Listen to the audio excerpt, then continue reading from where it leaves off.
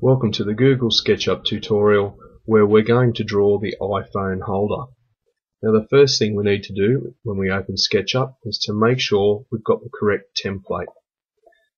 So we click on Choose Template, and for this drawing we'll need to find Product Design and Woodworking in millimeters, and then we click on Start using SketchUp. The first thing we'll do is, once SketchUp opens, we'll run through a couple of the tools that we need from the toolbar menu across the top. So you can see that we've got the Select button, the Line Drawer, Rectangle, Circle, Arc, over to Eraser, Tape Measure, Paint Bucket, Push and Pull tool for extruding, Move, Rotate, Offset, and then we've got our view controls. Orbit, Pan, Zoom, and Zoom Extents to zoom in as far as we can, but without cutting off any of the drawing that we want to see. These lines here in the middle of our drawing, they're our axis. So red goes from left to right, green goes from front to back, and then the blue line goes from top to bottom. The origin where we'll start drawing is in the middle, where they all intersect. So firstly, I'm going to change my views. I want to look at the drawing in parallel projection. I don't want it to be in perspective where it disappears away to a central point in the background. So I go up to Camera, and then I go to Parallel Projection, and now I want to look straight down on the top. Camera, Standard Views, and looking down from the top. You'll now notice that we don't see the blue line that goes from top to bottom. Now what we're going to do is we're going to use the Rectangle tool to draw what will be the base of our iPhone holder. So I'm going to select Rectangle. I'm going to click on the origin, the middle of the axis points. I'll click once and drag out. Now I can type in some custom dimensions. So I'm going to type 120 millimeters, comma 3 millimeters. I want my rectangle to be 120 millimeters long, 3 millimeters high. When I've entered those numbers, which you'll see down in the bottom right hand corner, press Enter. So you see down here our dimensions are. Now you notice we can't see anything. That's because we've drawn something very small, but we're looking at it from a long way away. So we need to click on the Zoom Extents button, which will zoom in all the way, and there's our rectangle. We need to draw the next part of our iPhone holder, which will be the front. So we're going to zoom out a little bit so we can see a bit more of the drawing, just by using the roller button if you're using a mouse. I'm going to draw another rectangle now, anywhere on the screen up above, and I'm going to type in 30,3 and press Enter. That'll give me the front piece. The problem is now we're going to need to rotate it. So first I'm going to click on the Select tool and triple click the rectangle so it's fully blue. It's got dots in the middle and all the lines are blue as well. So now I'm going to click on the Rotate tool. I'm going to click on the bottom left hand corner, and I'm going to drag the line out so there's a dotted line to the off to the right that's red, the same as the axis. Click, rotate it up a bit, but I'm going to type in 60 and press Enter. That'll give me 60 degrees. Now I'm going to get the Move tool. I'm going to click on the other corner on the left hand side, not the one that I rotated on, the opposite one. I'm going to click that endpoint. I'm going to drag and sit it on the endpoint of my base. So you'll see it overlaps a bit, but what we'll do is we'll deal with that later. So now we'll zoom back out so I can see the rest. So now I'm going to draw the platform that the phone sits on. This one, once again, like before, is a rectangle. 20 millimeters long, 3 millimeters high. Press enter. So I need to rotate that as well. Triple click it, and I'm going to use the rotate tool. I'm going to rotate it from the top left hand endpoint. Click, drag out, click again. This time I'm going to rotate it down 30 degrees. Typing in 30, press enter. This time I want to move the drawing from the same point that I rotated from. So the one that's left on the top. Now I'm going to move it in and sit it over the highest point of the front piece there. So you can see that we're starting to build up our phone holder. I'll zoom out a little bit more this time. Now to draw the final part, which is another rectangle.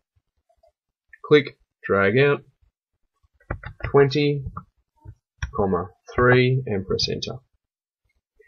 Now what I'm going to do this time is, I might need to zoom out a bit more, highlight it, make sure it's all selected. I get my rotate tool. I'm going to go top left hand side this time. Click, drag out, rotate it, and I'm going to rotate it 60 degrees. That way it's parallel with the front piece. Select my move button. I'll get the lowest point, the lowest corner of the back piece. Zoom out, zoom back in, and I'm going to stick it on that endpoint piece there. So now we've got, looking from the top, remembering that we've drawn it on its side, you can see the profile of the iPhone holder. So what we're going to do now is we're going to zoom in, and we're going to use our eraser tool to erase any of these overlapping lines that we produced when we overlapped our rectangles. This leaves us now with one solid piece. Now that's done, we're going to use our orbit tool to click, drag and rotate it around. And so now we can see it lying on its edge. We're going to extrude that shape now, so we're going to turn a 2D shape into 3D.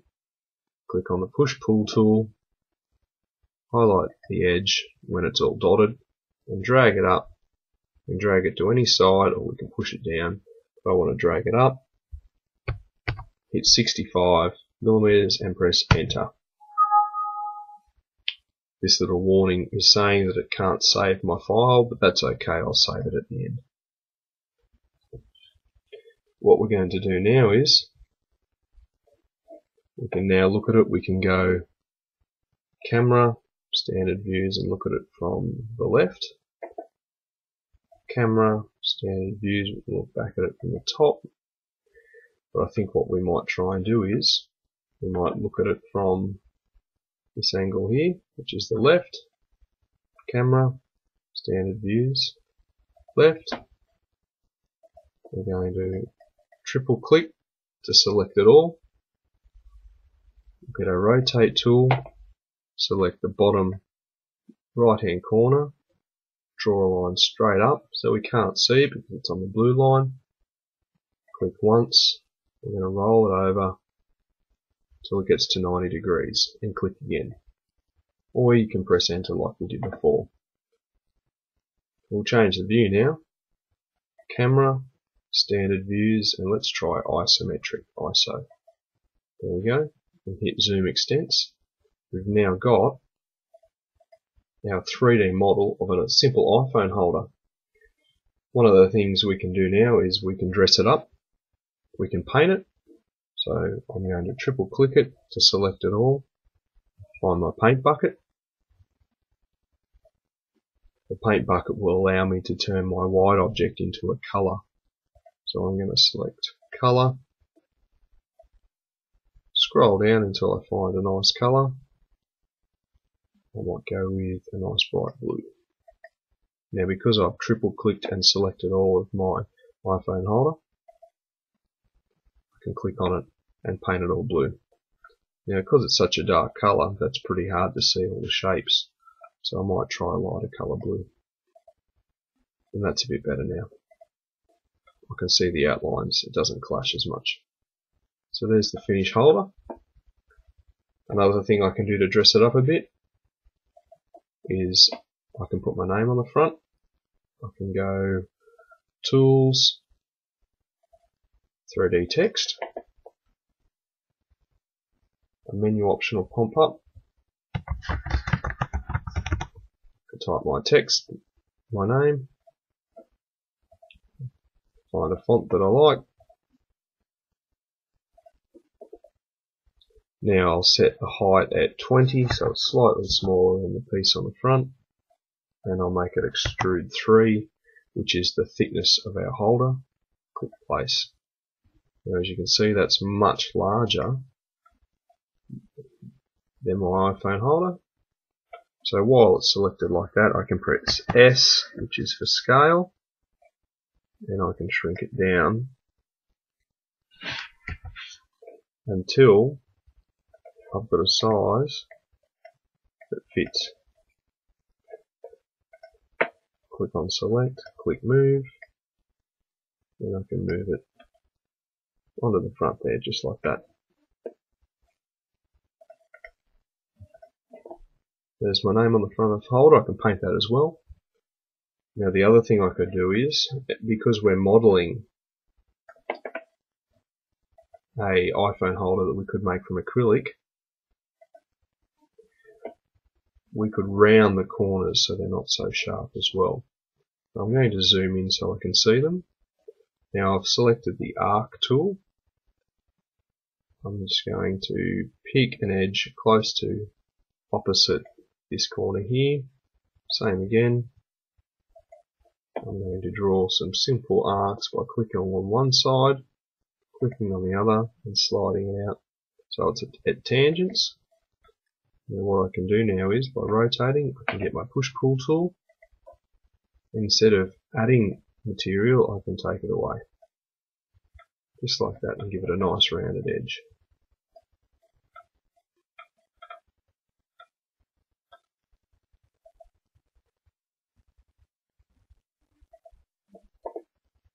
Lastly, I'll do this one down here. Arc tool again. Click on one point. Click on the other. Draw it out so it's a tangent. Rotate it so I can see it. And remove it with the push-pull tool. Camera, standard views, ISO, and zoom extents. And that's finished. So don't forget to save it.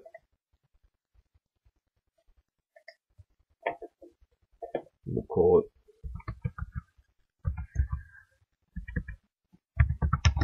iPhone holder. Now the final thing I can do is I can actually find an iPhone to put on top of it using the SketchUp warehouse. So I click on the Get Models logo up here, which will load the warehouse. This allows me to search for drawings that other people have done.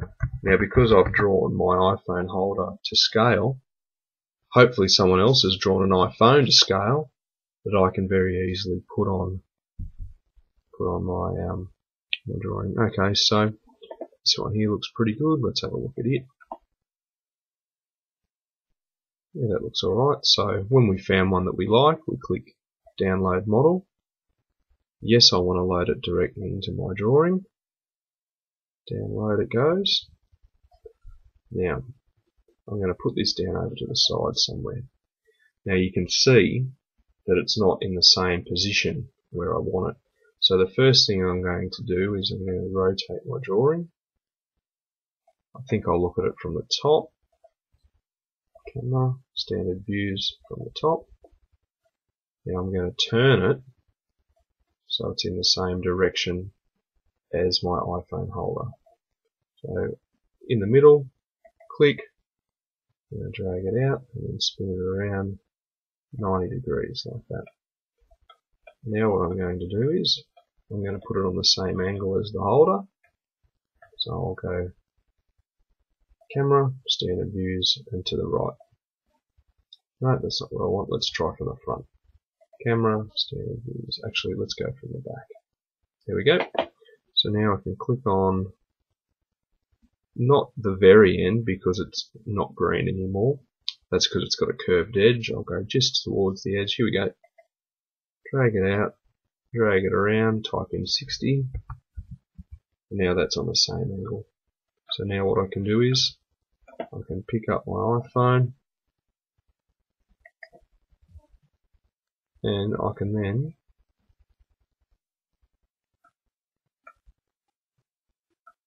just by rotating the views find a suitable spot for it. Oops, not there.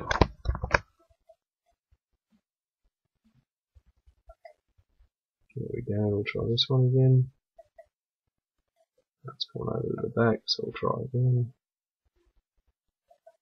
There we go, how's that? Sitting out a bit, so we might move it back a little bit as well. There we go. Oh, it's off to the side.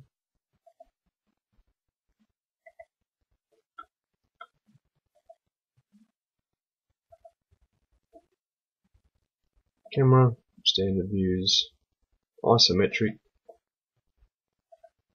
There you can see we've got our iPhone holder finished with our name on it, some nice rounded edges, and complete with the iPhone.